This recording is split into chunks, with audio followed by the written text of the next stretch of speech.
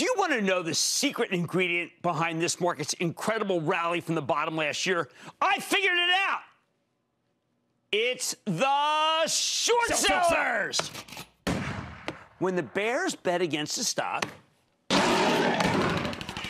they borrow shares, then sell them. But if that bet goes wrong, they're forced to buy the stock back. And that buying is like rocket fuel for stocks. Oh, we got a bunch of examples today, even as the averages were pretty sedate. Dow inching up 15 points, S&P advancing 0.30%, NASDAQ gaining 0.35%. Just like ordinary investors will throw in the towel and sell when their favorite stock gets obliterated, short sellers throw in the towel when their favorite targets go up too much. The invisible cover of their defeat is evident every day in this market, and it's something we don't talk about enough. How the heck do you think we've managed to go 6 straight months without a 5% decline? Capitulating short sellers are like a fifth column supporting the bulls, even if they're not doing it by choice. Most of the time when someone goes short, they have a thesis about overvaluation, along with a sense that the situation is very precarious. I mean, they want fear. They want danger. You need more conviction to go short because if you're wrong, your losses could be unlimited. Of course, you get a bad piece of news, maybe a shortfall, maybe a scandal, and boom, the shorts clean up. When you layer on a hideous balance sheet struggling under a mountain of debt, well, it's even better for the shorts because you get the possibility of a total breakdown. The stock could go to zero.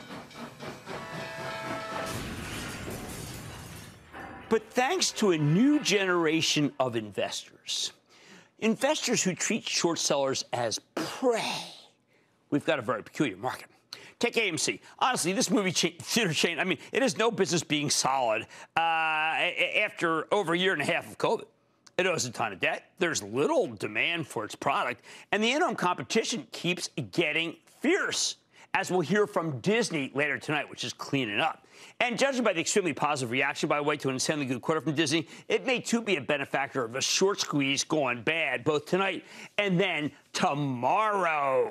8 months ago, AMC was an obvious short candidate. Betting against this thing seemed like shooting fish in a barrel. Then Wall Street bets came along and started ganging up against the shorts, pushing stocks like AMC higher in order to force the bears to buy them back.